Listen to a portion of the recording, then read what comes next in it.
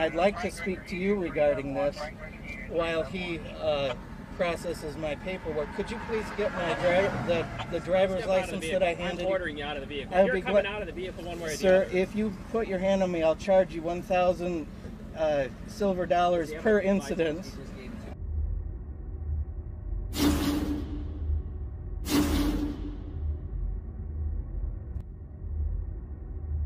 Welcome back to the channel, guys. Before we get into the video, I would just like to give a huge shout out to Team Skeptic for finding this absolute gem.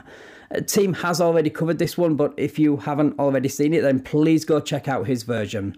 Link in the description. And don't forget to subscribe while you're there. Right, on to today's video, which comes out of Ohio and is yet another right to travel fail and arrest. Unfortunately, in this video, he decides to include his kids in his soft sit shenanigans, so they get to see every single one of his dumb arguments fail and then see him led away in silver bracelets by the supervisor he demanded. Right, let's get into the video. But as soon as I pull up with my lights on, in my uniform, full uniform, that is my presence. My presence enough is... And I'm glad to comply. You're not complying. No, not at all. You understand? I do not understand. I do not understand. Okay. I'm happy to comply. You're not providing Absolutely me. happy. You can be a convicted felon right now. I will. You know that. I do not understand. I could be in danger right now. You're not in danger. I could be though. You are not in danger. People lie to me all I the time. certify to you that you are not in danger. Okay, so the beginning of this stop wasn't recorded, or it was clipped out because, well, not stopping for the police when they have their lights and sirens on doesn't look good on camera. Even more so when you have your kids in the vehicle. You know, which I get, I understand, these are soft sit, that's what they do. But now he wants the trooper to trust him when he tells him he isn't dangerous. Well, I'm sorry, but that's just not how that works. Why do you have all this? Where are you coming from? Am I obligated to answer those questions?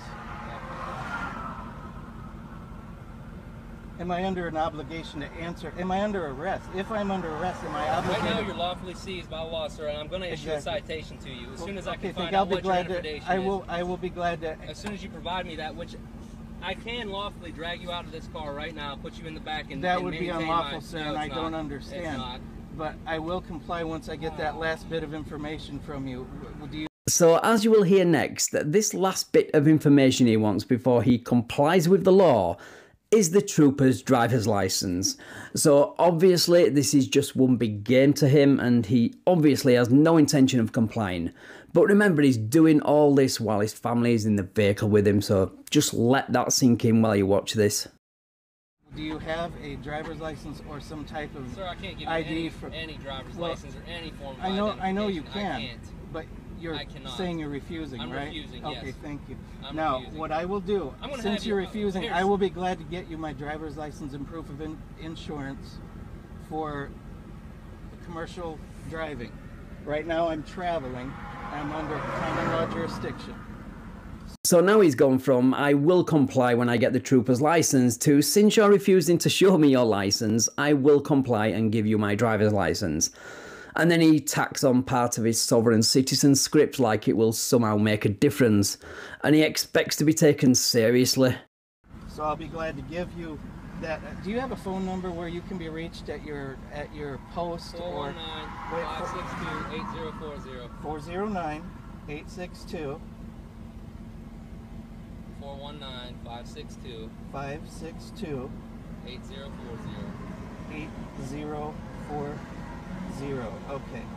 Well, thank you for your cooperation, and I will provide you with those commercial documents you request. But at this time, I am informing you that I am not under commercial jurisdiction. I am not operating under commercial jurisdiction. I am traveling. Yeah, you said that already. Continually repeating it will not magically will it into existence. Also, is it just me, or is this guy trying to imitate the language used by cops, like he has an uneasy fascination with law enforcement and was maybe at one point rejected by the academy and now has this weird grievance? Maybe? Do you have any weapons in the vehicle, sir? Sir, I'll be glad to answer any questions for you once your supervisor comes. Do you have any weapons on you? I do not mean you any harm, and I will be glad to answer any questions and discuss this once your supervisor arrives. Thank you. Bless him, he thinks a supervisor who probably has better things to do with his time than to stroke this guy's ego is going to turn up and somehow have a long drawn out discussion about the law on the side of the road with him. He's going to be seriously disappointed. Also, asking you if you have any weapons in the vehicle is not a question you should really be ignoring when you have kids in the vehicle with you. It's selfish and irresponsible. Right now I have to inform you that you are making me very nervous, holding my door open like that. Here is a commercial driver's license.